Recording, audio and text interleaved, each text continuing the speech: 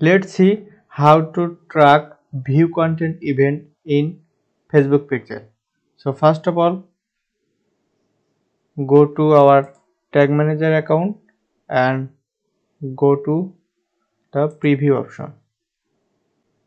Just input the website URL and connect it debug mode. Continue. So this is connected with debug mode and we have to track this page. This page means page view content event. So let's check it.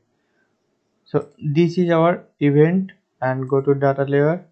Yes, this is view item event. It's view item. So we have to track this page. So let's go to tag manager and we are already make our data layer variable and now we have to make a trigger. So let's make a trigger. So this is our sheet. Trigger name will be view content trigger. So this is our trigger name and trigger will be custom event.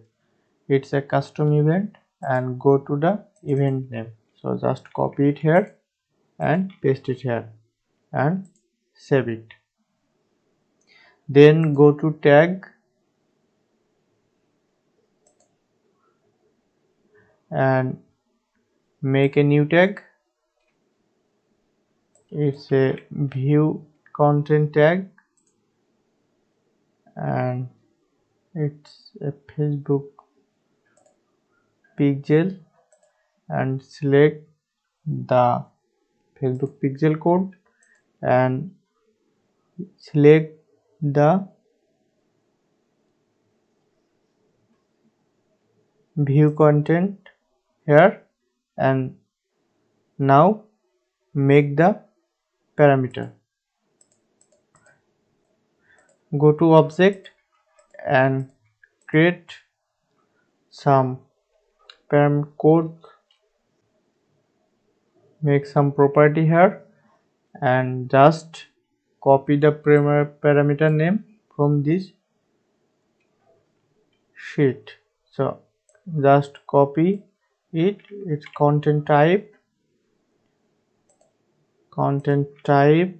will be the product. Just copy and paste here and it is the product ID and select the product ID because it needs to collect dynamically, that's why select the variable and content name,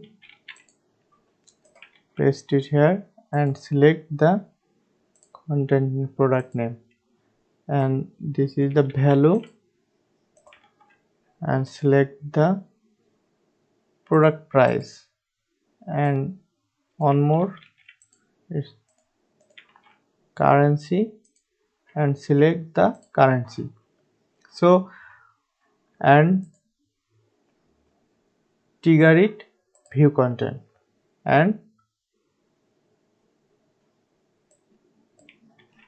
publish, save it, then submit it, paste it here.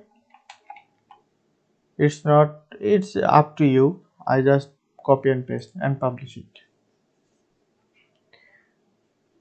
So we have done all of things for targeting view content. Just check it. Go to the home page